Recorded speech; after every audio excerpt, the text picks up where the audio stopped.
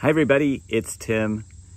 Welcome back. I have not posted in a while and I'm sorry about that. I've been posting a lot on Instagram, and if you want to see what I've been up to all summer long, that's probably the best place to go to. It's under the same name that I have for here. So please go there, check me out, follow me there, and you'll see what's going on. So anyway, I am floating in my pool right now. It is September 3rd. It's really, really nice outside.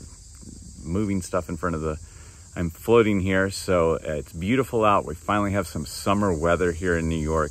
It has not been warm in New York. I know if you've been, even if you're not in the United States and you're in Europe or someplace else, you know that it's been a really hot year for the United States, but not in New York. In fact, August, I don't even think we got above 90 degrees Fahrenheit at all. It's just been a really cold, cool, rainy summer, but now it's September 3rd and it's really nice out, and I think tomorrow is. So it feels like summer today, so that's why I'm in the pool.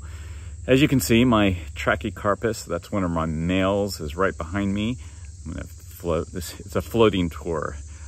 There is my Yucca rostrata, and then moving on, some Musa bastu, my bananas. There's my female Trachycarpus, big one. There's some seeds on it that I'm gonna collect this fall.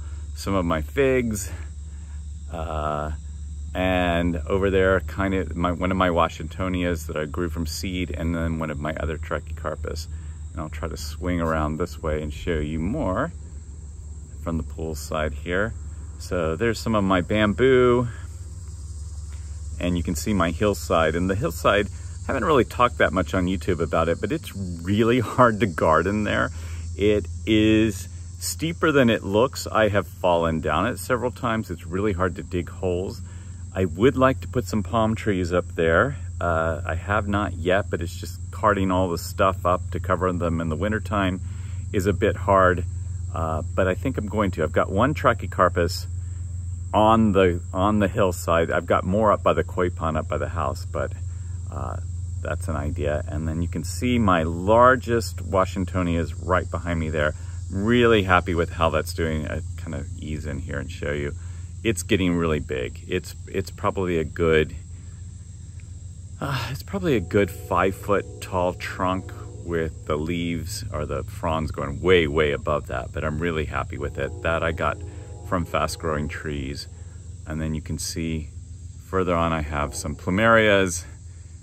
One of my Mule Palms is over here, my monkey puzzle. And then behind that large vase over by the pool shed is my sad Sabal Palmetto that did not make it. I tried really hard. If those of you who've looked at my YouTube videos before know that it had a hurricane cut, which is not what I wanted, not what I ordered. They gave me a deal and said they would guarantee it, and then that didn't quite work out, as often those deals do, so it's gone. So I am going to be searching for a Sabal Palmetto in the spring. I may have to go get one myself because nobody seems to have them up here, and then if I can't get what I want, then I won't buy it. But yeah, sad about that. Very, very sad.